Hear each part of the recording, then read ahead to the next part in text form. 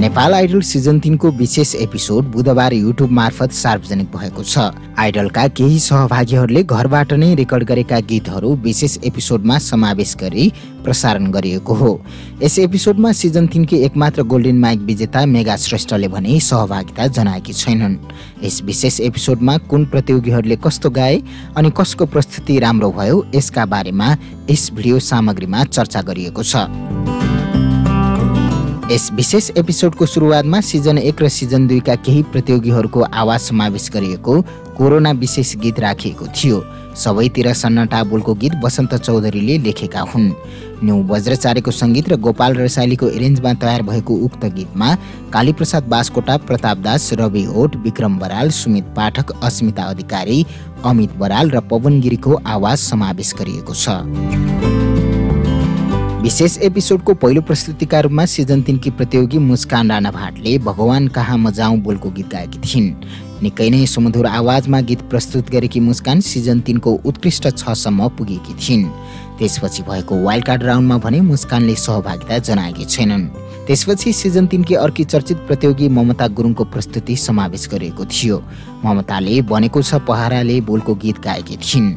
उनी सिजन 3 को उत्कृष्ट 9 सम्म पुगेकी थिइन्। ममताले उत्कृष्ट 9 बाट बाहिरिएपछि पनि वाइल्ड कार्ड राउन्डमा प्रतिस्पर्धा गरेकी थिइन्। उत्कृष्ट 9 मा पुगेसँगै Berger glamour moment of the week award जितेकी ममता त्यसपछि सोबाट बाहिरिएकी थिइन्। वाइल्ड कार्डको रिजल्ट भने आउन बाँकी छ। ममताको प्रस्तुतिपछि नेपाल आइडलमा अर्गानिक आवाजका रूपमा चिनिएकी रचना रिमालको प्रस्तुति राखिएको थियो। उनले यो जन्मभूमिको आँगनमा बोलको गीत गाएकी थिइन्।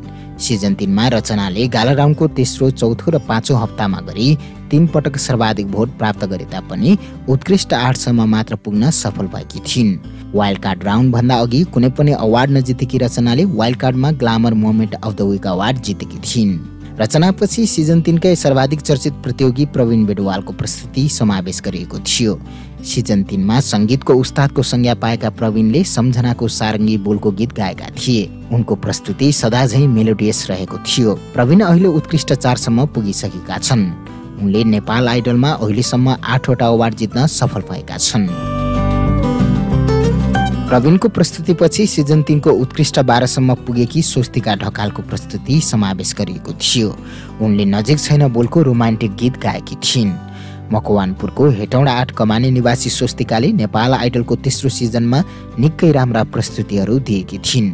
स्वस्तिकाको प्रस्तुतिपछि सिजन 3 मा भर्सटाइल गायकहरूमा चिनिएका अर्का प्रतियोगी किरण कुमार भुजेलको प्रस्तुति समावेश गरिएको थियो। किरणले सागर बरु सुकेर गइजाला बोलको गीत गाएका थिए। किरण यसअघि नेपाल आइडलको उत्कृष्ट 7 सम्म पुगेका थिए। वाइल्ड कार्ड राउन्डमा सहभागी भएर थप तहल्का मचाएका किरणले नेपाल आइडलमा अहिलेसम्म 4 वटा अवार्ड जितेका छन्। किरणको प्रस्तुति पश्चात विशेष एपिसोडमा सिजन 3 की अर्की चर्चित प्रतियोगी मिग्मा लामाको प्रस्तुति समावेश गरिएको थियो। सिजन 3 मा रकस्टार र मेलोडी क्वीन दुवैको छवि बनाउन सफल मिग्माले सम्बोधन बोलको गीत गाएकी थिइन्। मिग्माले नेपाल आइडलमा उत्कृष्ट 10 सम्म पुगेर चर्चा कमाएकी थिइन्। उत्कृष्ट 10 को प्रस्तुतिका क्रममा प्रबिन बेडवालसँग युगल प्रस्तुति दिएकी मिग्माले performance of the day award जिते तापनि उनी सोबाट बाहिरिएकी थिइन्। त्यसपछि वाइल्ड कार्ड राउन्डमा भिडेकी उनले प्रतियोगितामा 3 वटा अवार्ड जितेकी छिन्। मिग्माको प्रस्तुति पश्चात सिजन 3 को उत्कृष्ट 4 मा पुगेका नेशन पुन मगरको प्रस्तुति समावेश गरिएको थियो। सिजन 3 को उपाधि दावेदारहरू मध्येका एक मानिएका नेशनले नरिसाउन बोलको गीत गाएका थिए। उनको प्रस्तुति सदाझै निकै राम्रो भएको थियो। उनले सिजन 3 मा 7 वटा अवार्ड जितिसकेका छन्। नेशनको प्रस्तुतिपछि नेपाल आइडल सिजन 3 मा सर्वाधिक अवार्ड जित्न सफल सज्जा चौलगाईको प्रस्तुति राखिएको थियो। सिजन 3 को उत्कृष्ट 4 सम्म पुगेकी सज्जा रकस्टारको छवि बनाउँदै अघि बढेकी छिन्। उनले पन्छी बोलको गीत गाएकी थिइन्। उनले गाएका मेलोडी गीतहरूमध्ये यो प्रस्तुति पनि निकै राम्रो भएको थियो। उनले अहिलेसम्म सर्वाधिक 11 वटा अवार्ड जितेकी छिन्। सज्जाको प्रस्तुतिपछि विशेष एपिसोडको अन्तिममा सिजन 3 का अर्का उपाधि दावेदार केविन ग्लान तामाङको प्रस्तुति समावेश गरेको थियो। केविनले आज फर्की हेर्दा बोलको गीत प्रस्तुत गरेका थिए।